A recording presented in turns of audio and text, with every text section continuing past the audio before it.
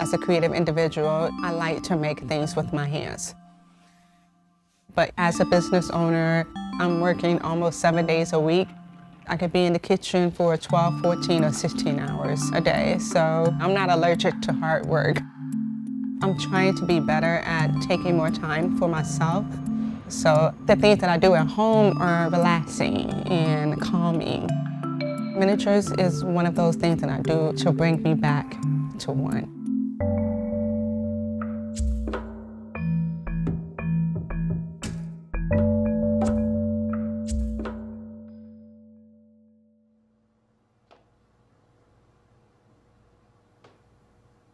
People, they say, oh, you're a baker. Oh, that sounds like so much fun. And I'm like, yo, this is not fun. Like, I'm running a business, you know. I'm juggling clients and supplies and ingredients. It's grueling work. So that's why it's important to me that people understand the love and the care that goes into each pie.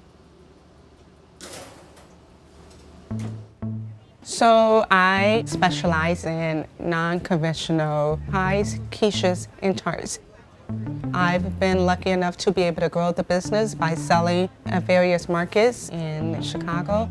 But because I am hearing impaired, I tend to have other people actually sell my pies. I have to be looking at you to reach your lips. It's not necessarily something that I've overcome. It's something that I've learned how to navigate. But in having to retreat in my own thoughts, I realized that I like being alone with my thoughts. So when I come home and I'm working with miniatures, I'm going to that place of quietude.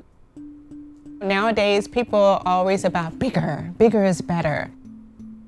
With the miniatures, I have to push my brain to look at things differently and to think, how can I make that smaller? The challenge is what intrigues me. I like finding miniatures that replicate things that I already have in my house. It's a little joy that I get out of that. I'm not stressing about it. It's not a job. I am actually allowing my mind to go blank, which opens the door for new ideas to come in about something completely unrelated. The most rewarding thing about making something with your hands is when you're done and you step back and you look at what you've created. There's a sense of pride, not ego, but pride, because you did that. You created that.